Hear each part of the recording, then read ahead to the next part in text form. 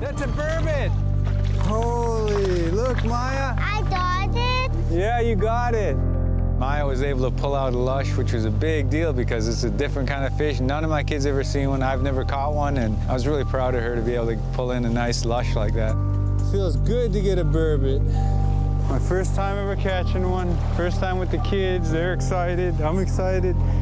Especially seeing little Maya pull it out. That's golden. I can't believe we got a burbot. That's so cool. We still have more lines to check, too. Oh, yeah.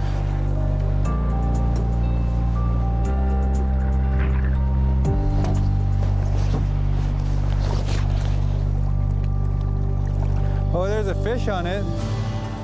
Holy, that's a big pike. That's a huge pike. Dang. Ooh. Oh, that's a big pike. It's dead. Huge. Gee. It'll have a good liver inside of it. Now we still do the other one. Pull it Got in another there. one? Yep. Oh, it's still alive. Burbot, come on, burbot. Burbot, come on, burbot. Hug it. It's a burbot. Burbot. Man, it's a huge one. Look at it. Oh, That's a baby one. Huge, huh? Yeah, now we Okay, can so eat we got- two ones. Oh, it's like a big snake. Gee. Stand right here. Let's see how big it is next to you. Its tail is on the ground. As big as you, my. Okay, we're gonna make a little fire and cook some burbot. Have a feast.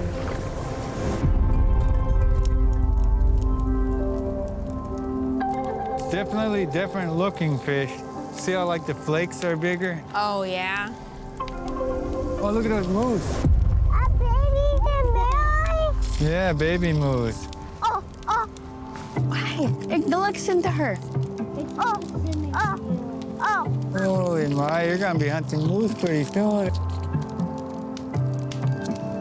That's the beauty of having kids and being in the woods and being happy out here. It's just part of being with nature and part of being with your culture is learning to enjoy yourselves while you're getting food on the table.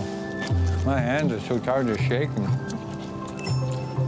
That makes you... Good. Another one, Maya. Yeah. Jeez, that fish is gone quick. That was so funny. It was? No more. That was good, huh? I just want to fall back and go to sleep. Me too. I'm sorry. Okay, good job, Maya. Good job fishing. Yeah. Oh, right there.